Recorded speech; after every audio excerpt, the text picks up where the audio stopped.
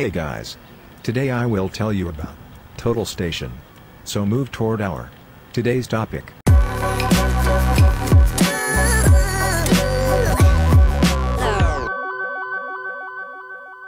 The total station is an optical instrument generally used in construction, surveying, and civil engineering.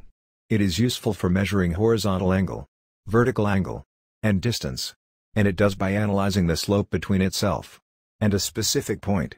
The total station is a combination of a digital theodolite, an electronic distance measuring device, and a microprocessor with a memory unit. This combination makes it potential to find out the coordinates of a reflector that aligns the instrument crosshairs on the reflector, as well as measures the vertical and horizontal angles and slope distances. A microprocessor within the device takes care of recording, studying, and necessary calculations. Introduction to total station. Total station, or total station theodolite, is an electronic or optical instrument used in modern surveying and building construction. It is an electronic theodolite built in with an electronic distance meter to read the slope distance from the instrument at a specific level. The robotic type allows operators to control equipment remotely through remote controls. This eliminates the need for a support staff member, as the operator holds the reflectors and controls the total station from the standpoint. How to use a total station. Set the instrument to an identified level and set the horizontal circle. The coordinates of the point are to be stacked out.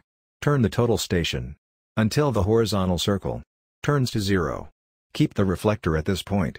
Finally, measure the distance. Types of total station. There are different types of total station, such as mechanical total stations, motorized total stations, autolock total stations. Mechanical total stations. They are used for routine tasks with highly effective built-in software programs, and they are cheaper than different total stations. Nowadays, lightweight, compact and rugged stations are available which can help surveyors for a regular basis survey work, including topographic survey, stacking, management, and more. Motorized total stations. This instrument is supplied with servo motors that manage their horizontal and vertical functions. The operator is not required to see the target through binoculars or due to servo motors to align the prism. This increased productivity by about 30%. Autolock total stations. This type of device examines the active remote sensing target, locking it, and following the target as they move to completely different points. They are more useful in poor and low visibility environments. This eliminates the necessity for time-consuming, error-prone, and improves time effectively up to 50%. Advantages of total station. This instrument can be quickly set up on a tripod using laser plate. They are programmed with the field computation on board to calculate the area of a field. It supports native languages. It depicts a pictorial view of land and plots. This instrument has no error in recording and writing. It provides accurate measurement. In addition to various traditional survey instruments, data can be saved and transferred to a PC.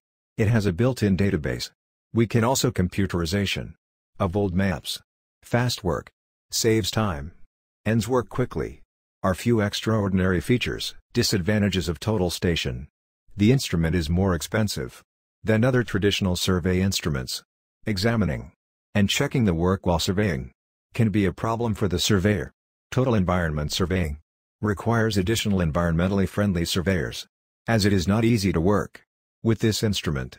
To verify the survey work totally, it is essential to come back again to the workplace and put together an image using the proper software program. If you enjoyed our today's video, then like and share our today's video and subscribe our channel.